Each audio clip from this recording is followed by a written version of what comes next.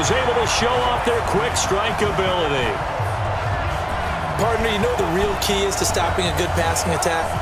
You tell me. Being able to tackle as soon as a guy catches a football. Didn't work out there. No, because when you give up the big run after catch, the rack yardage, that puts your defense in a big-time stressful position. A lot of rack yardage and a touchdown there on the big play.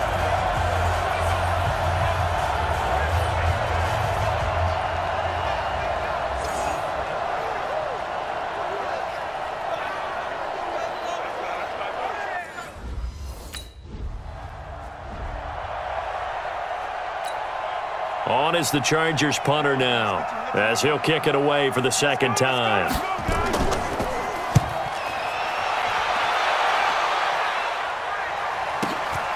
And this will be taken at the 13.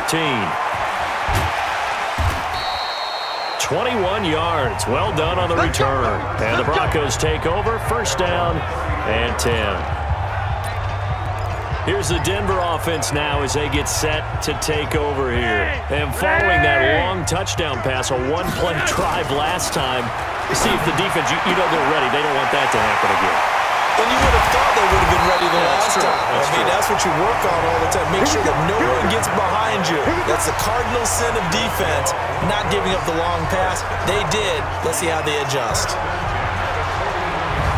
So a big pickup that time, and Charles, defending AFC Player of the Week, maybe bucking towards another award this week. Yeah, and they say they don't really care about the individual awards. You and I both know they do. It means a lot to them. It means respect around the league. And if he's able to show those kind of hands all game long, he can win a second one. So from Charger territory now, here's a 1st and 10 at the 41. Mike 57. Here's Flacco. 20! Wide open receiver complete. And he is into the end zone for a Denver touchdown. As his guys are in for 6. And the Broncos push further out in front.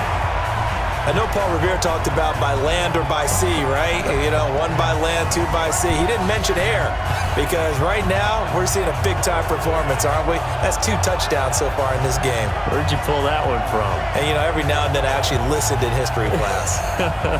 And you're just a scholar all the way around. You're reading all the time. I like that you fit that into the broadcast. You know, I just grab a nugget when I can.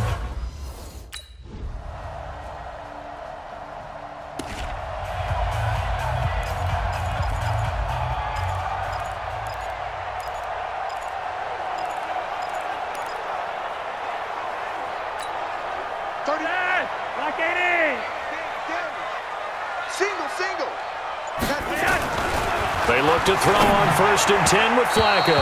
And this is incomplete. He was looking to get it to Phillip Lindsay there. And that'll bring up 2nd down. The touch and time are critical for those types of throws. He put a lot of zip on that one. Needed just a little bit more finesse trying to get it to his back. There's a throw over the middle. It's taken in by his tight end. And they'll get it up just short of the 45 at the 44. 19 yards the pickup there. Move the chains. And with that completion, he's now north of 200 yards here in the first half. Boy, a tough start for the secondary defensively. It is, and it's got to put a dent in their confidence. And, you know, you always want to keep that up and feel like you can always bounce back after plays. But with the kind of numbers he's putting up here, it's starting to wear on them a little bit, I think. So they're looking at each other and trying to figure out what defense will work and how can they play better without getting beat deep for big passes.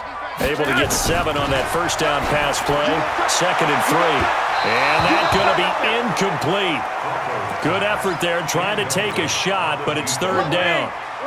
So the incomplete pass on the last play, and that leads us to a 3rd and 3. Now a 3rd down throw, but it misses the target. Incomplete.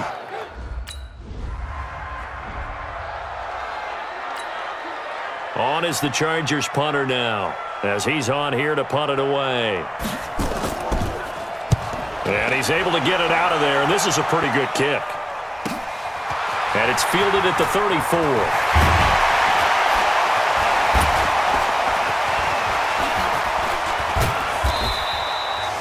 Might have needed just one more block as it stands. 37-yard return. And it'll be a short field for the Broncos as they take over 1st and 10.